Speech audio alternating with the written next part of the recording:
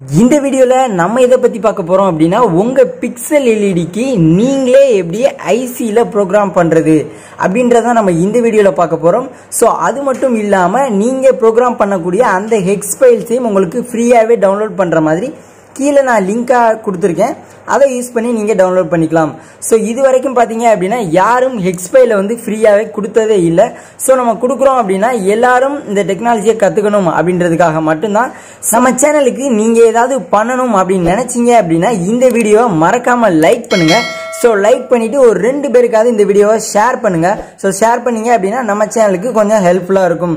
Okay friends, வாங்க இன்னைக்கு நம்ம வீடியோக்குள்ளார போகலாம்.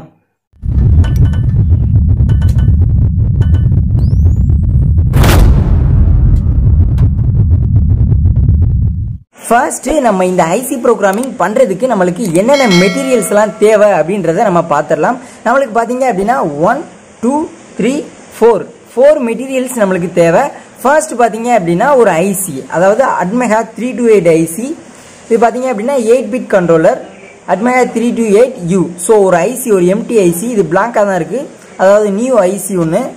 ஸோ அதுக்கப்புறம் பாத்தீங்க அப்படின்னா ஒரு ப்ரோக்ராமர், இது பார்த்தீங்க அப்படின்னா USB ASP ப்ரோக்ராமர். இதில் பார்த்தீங்க அப்படின்னா ஹெக்ஸ் ஃபைல் மட்டும்தான் லோட் பண்ண முடியும்.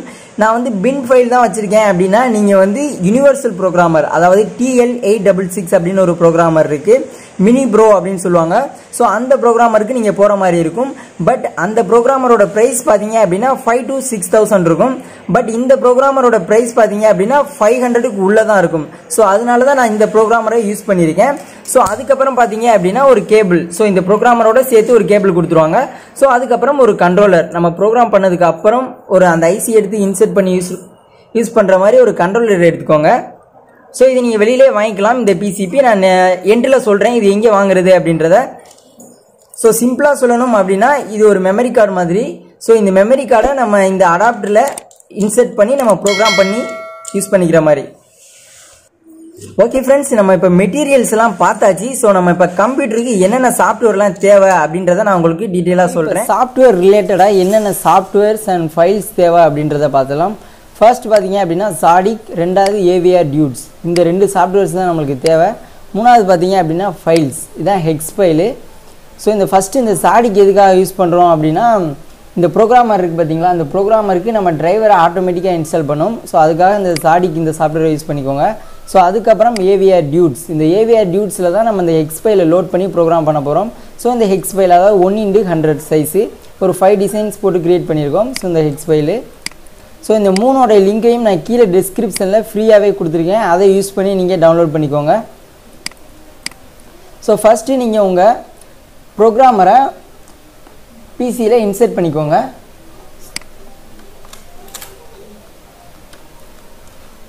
ஸோ நீங்கள் இன்செர்ட் பண்ண உடனே உங்களுக்கு வந்து ஒரு ரெட் கலர் லைட் வந்து க்ளோ ஆகும்.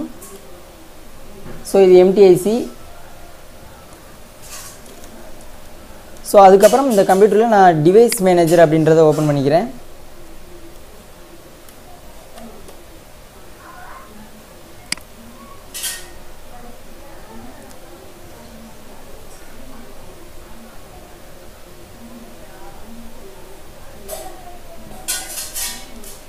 ஸோ நீங்கள் டிவைஸ் மேனேஜரில் பார்த்தீங்க அப்படின்னா உங்கள் கண்ட்ரோலரை காட்டாது. ஸோ எந்த ஒரு டிரைவர் இன்ஸ்டால் பண்ணாமல் இதில் எதுவுமே காட்டாது, பார்த்தாலே தெரியும். ஸோ இதுக்காக தான் நம்ம வந்து இந்த சாடிக் அப்படின்ற இந்த சாஃப்ட்வேரை நம்ம இன்ஸ்டால் பண்ண போகிறோம். சாடிக் ஓப்பன் பண்ணி எஸ் கொடுத்துக்கோங்க. ஸோ அதுக்கப்புறம் ஆப்ஷன்ஸ் அப்படின்னு இருக்கும், இதில் போய்ட்டு லிஸ்ட் ஆல் டிவைசஸ் அப்படின்றத கொடுங்க. ஸோ இதில் போய்ட்டு USB ASP அப்படின்றது வரும். ஸோ இதை கிளிக் பண்ணுங்கள். ஸோ இதை கிளிக் பண்ணிவிட்டு இதில் வந்து சேஞ்ச் பண்ணுங்கள் டார்கெட் டிரைவரை லிப் USB Win32. ஸோ இதை வந்து ரீப்ளேஸ் டிரைவர் அப்படின்ட்டு இருக்குது. உங்களுக்கு இன்ஸ்டால் அப்படின்னு இருக்கும், நான் ஆல்ரெடி இன்ஸ்டால் பண்ணியிருக்கேன், அதனால் எனக்கு ரீப்ளேஸ்னு வருது, உங்களுக்கு இன்ஸ்டால் வரும். ஸோ இந்த ஆப்ஷனில் கொடுத்துட்டு நீங்கள் ரீப்ளேஸ் அப்படின்னு கொடுத்துருங்க.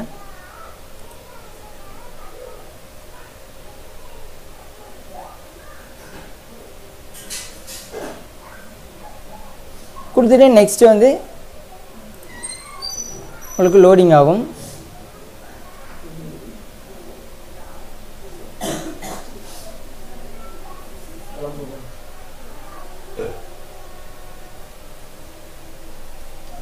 ஸோ இன்ஸ்டாலிங் டிரைவர் அப்படின்னு வரும்.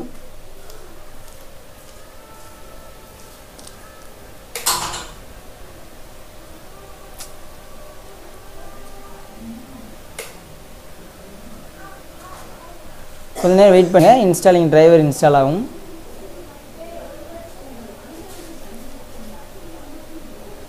ஸோ இந்த ப்ரோக்ராமர் உங்களுக்கு வேணும் அப்படின்னா கீழே இருக்க வாட்ஸ்அப் நம்பருக்கு நீங்கள் காண்டாக்ட் பண்ணுங்கள். இந்த ப்ரோக்ராமரோட ப்ரைஸ் பார்த்தீங்க அப்படின்னா 500க்கு உள்ளே தான் சேல் பண்ணிகிட்ருக்கோம்.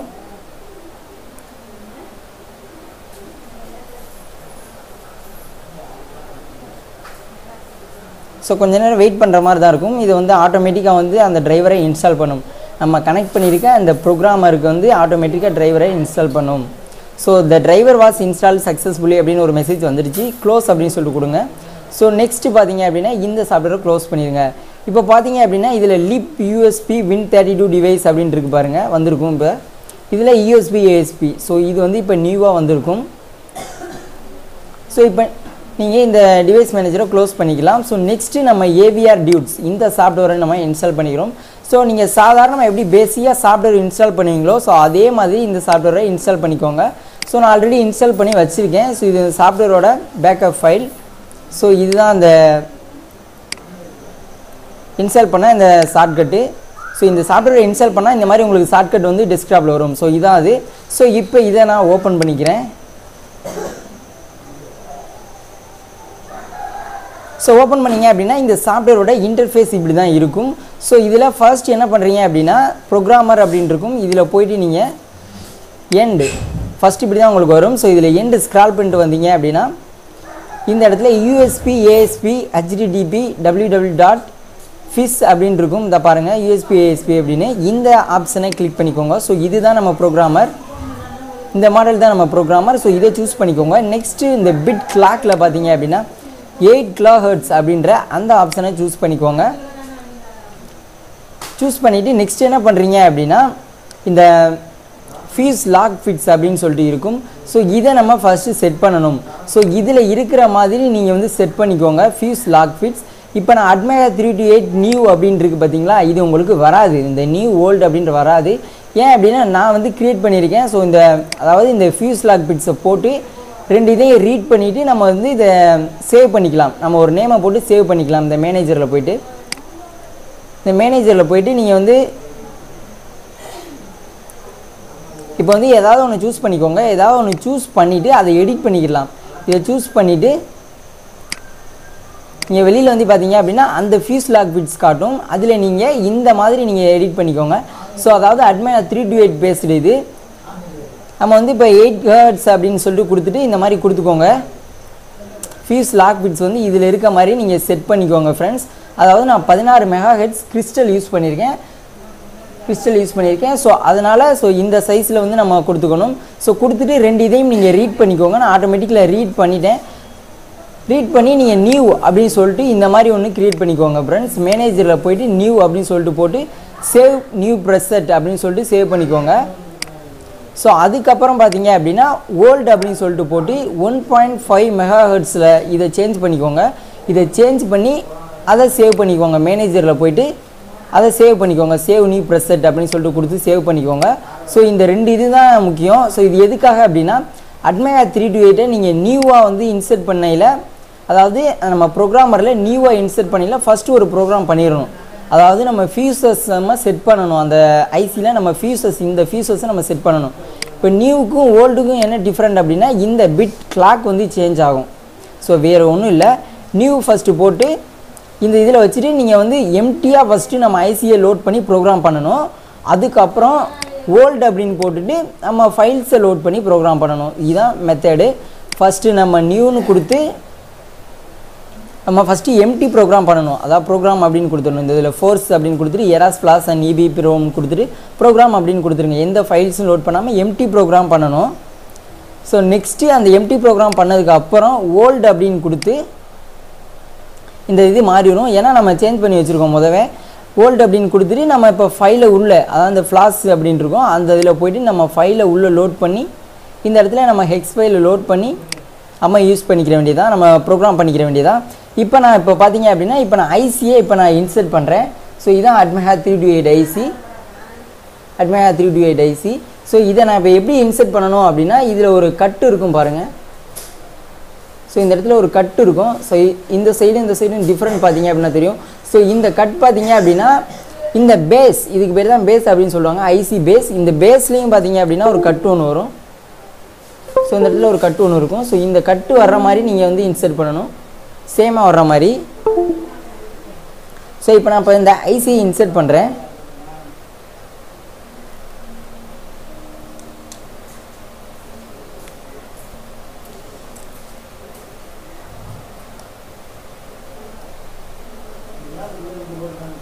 பின்ஸ் எதுவும் டேமேஜ் ஆகாத மாதிரி நீங்கள் இன்செர்ட் பண்ணிக்கோங்க ஃப்ரெண்ட்ஸ்.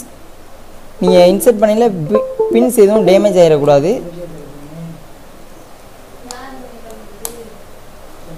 ஓகே, நான் இப்போ வந்து இன்செர்ட் பண்ணிட்டேன். இப்போ என்ன பண்ணுறீங்க அப்படின்னா இதில் டிடெக்ட் அப்படின்னு சொல்லிட்டு ஒரு ஆப்ஷன் வரும். ஸோ இப்போ டிடெக்ட் அப்படின்னு இருக்கா, டிடெக்ட் பண்ணுங்கள். ஸோ இதில் ஓல்டு அப்படின்னு இருக்குது, அதாவது பிட் கிளாக் வந்து நம்ம சேஞ்ச் பண்ணல, நியூ அப்படின்னு கொடுத்துட்டு அதாவது 8 Hz இருக்கணும், நம்ம நியூவாக வந்து இன்செர்ட் பண்ணல. ஸோ இப்போ டிடெக்ட் அப்படின்னு சொல்லி கொடுங்க. ஸோ இப்போ நம்மளுக்கு Atmega 328 அப்படின்னு சொல்லி காட்டிடும். டிடெக்ட் ஆகிடுச்சு. நீங்கள் எத்தனை வாட்டி வேணால் டிடெக்ட் பண்ணி பார்த்துக்கலாம். ஸோ டிடெக்ட் ஆகும். Atmega 328 நம்மளுக்கு டிடெக்ட் ஆகிடுச்சு. ஸோ இதுக்கப்புறம் என்ன பண்ணுறீங்க அப்படின்னா நியூவில் தானே இருக்குது, அதாவது 8 Hz வச்சுட்டு ஒரு எம்டி ப்ரோக்ராம் பண்ணிக்கோங்க. ப்ரோக்ராம் அப்படின்னு சொல்லிட்டு நான் பண்ணிக்கிறேன். ஸோ டன், எம்டி ப்ரோக்ராம் இப்போ நம்மளுக்கு ஆயிடுச்சு. இந்த ஐசியில் இதுக்கப்புறம் தான் நம்ம ஓல்டு அப்படின்னு சொல்லிட்டு கொடுத்துட்டு இது மட்டும் சேஞ்ச் ஆகும் ஆட்டோமேட்டிக்காக, அதாவது நம்ம சேவ் பண்ணி வச்சுருக்கோம் இந்த மாதிரி. ஸோ இப்போ நீங்கள் வந்து இப்போ இதுக்குள்ளே ஃபைல்ஸ் லோட் பண்ணணும். இப்போ தான் நீங்கள் ஃப்ளாஷ் ஃபைல்ஸ் லோட் பண்ணணும். ஸோ டெஸ்க்டாப்பில் போயிட்டு நான் இந்த 1x100 5 டிசைன் ஹெக்ஸ், ஸோ இதை நான் வந்து இப்போ லோட் பண்ணிக்கிறேன். ஓப்பன், நம்மளுக்கு லோட் ஆகிடுச்சு. இந்த டிசைன் ஹெக்ஸு அந்த சைஸும் காட்டும் உங்களுக்கு. ஸோ இதுக்கப்புறம் ப்ரோக்ராம் அப்படின்னு சொல்லிட்டு ஒரு ஆப்ஷன் வரும். ஸோ இதை கிளிக் பண்ணுங்கள். ஸோ நம்மளுக்கு ரைட்டிங் ஆகுது, ரைட்டிங் ப்ராசஸ் ஆகிட்டுருக்கு. உங்களுக்கு க்ரீன் லைட்டு இங்கே க்ளோ ஆகும், பார்த்தாலே தெரியும். ஓகே, நம்மளுக்கு இப்போ கம்ப்ளீட் ஆகி முடிஞ்சிருச்சு. அதனால் நம்மளுக்கு அந்த க்ரீன் லைட் வந்து அமர்ந்துடுச்சு. ஸோ இப்போ பார்த்தீங்க அப்படின்னா இப்போ நம்ம டேரெக்டாக இந்த ஐசியை எடுத்து இந்த கண்ட்ரோலரில் நம்ம இன்செர்ட் பண்ணி நம்ம இப்போ க்ளோ பண்ணி பார்த்துடலாம்.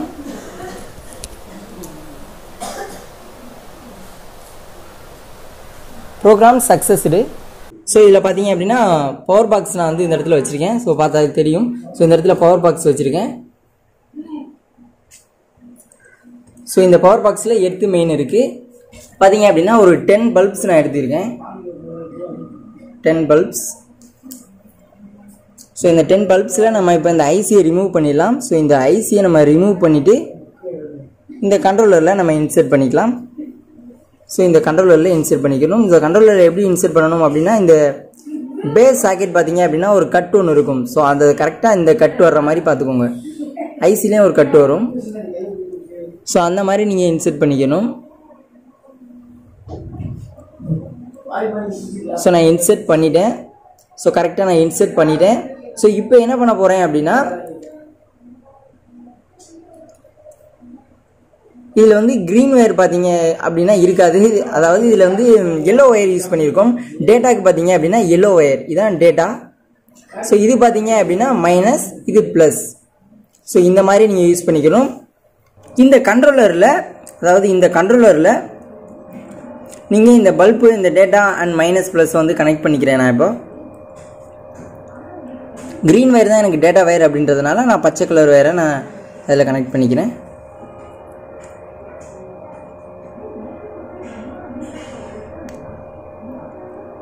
ஸோ க்ரீன் ஒயர் நான் டேட்டாவில் கனெக்ட் பண்ணிட்டேன். ஸோ அதுக்கப்புறம் பார்த்தீங்க அப்படின்னா இது வந்து ஒயிட். ஸோ அந்த ஒயிட்டை வந்து நான் பிளாக்ல கனெக்ட் பண்ணிக்கிறேன்.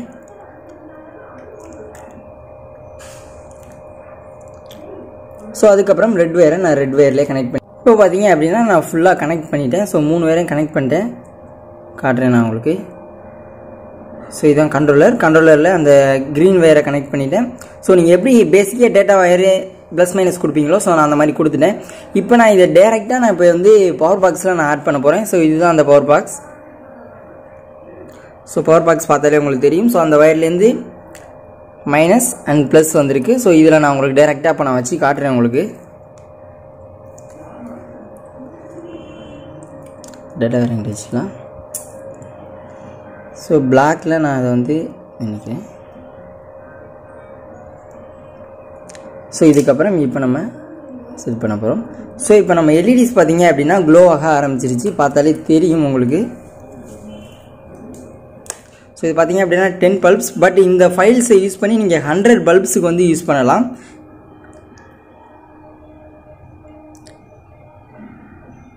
ஸோ நான் இந்த மாதிரி தான் டிசைன் பண்ணியிருந்தேன். ஸோ அதே டிசைன்ஸ் நம்மளுக்கு வருது.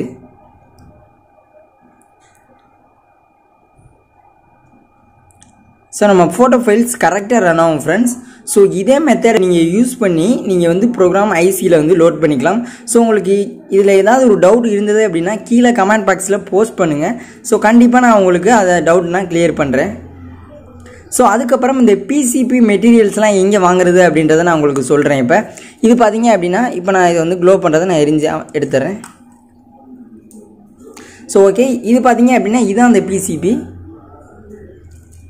அதாவது இந்த கண்ட்ரோலரோட பிசிபி. இதில் பார்த்தீங்க அப்படின்னா 2 கண்ட்ரோலர் இருக்குது, நீங்கள் வந்து உடச்சி எடுத்துக்கலாம். அதாவது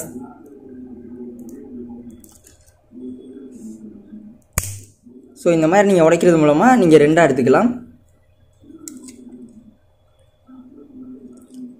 பார்த்தாவே தெரியும். ஸோ இந்த பிசிபி நீங்கள் எம்டியாக வாங்கினீங்க அப்படின்னா ஒரு 4 to 5 rupees தான் இருக்கும். ஸோ இந்த மாதிரி ஃபுல்லாக கம்ப்ளீட்டே நீங்கள் பார்த்தீங்க அப்படின்னா 6 rupees அந்த ரேஞ்சில் தான் இருக்கும். ஸோ நீங்கள் ஃபுல்லாக கம்ப்ளீட் ஆனதை இந்த மாதிரி வாங்கிக்கோங்க. ஸோ இதான் அந்த பிசிபி மாடல். ஸோ வேணால் பார்த்துக்கோங்க. ஸோ நீங்களே ரெடி பண்ணுறதா இருந்தாலும் பண்ணிக்கோங்க.